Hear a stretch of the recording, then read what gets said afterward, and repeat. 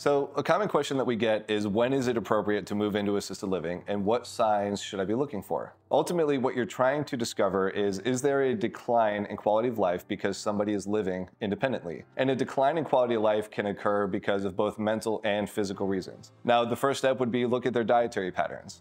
Is somebody who was once passionate about cooking now eating frozen meals? Are they getting enough nutrition, or are they even losing weight, which is often a leading indicator of a decline in somebody's health? Then look at their social patterns and their social relationships.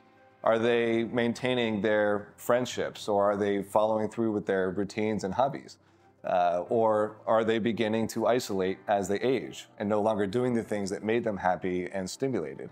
Now, those can be a little bit harder to observe, but easier ones would be, how do they appear? What is their appearance? Are they wearing clean clothing? Does it look like they've bathed recently? Has their hair been brushed even? When you're looking around their house at their medications, are there medications that are expired? And then on the mental side, are you seeing lapses in memory or just a decline? Are they withdrawing and being less communicative? The most difficult one to observe is when there is a spouse acting as a caregiver for another person.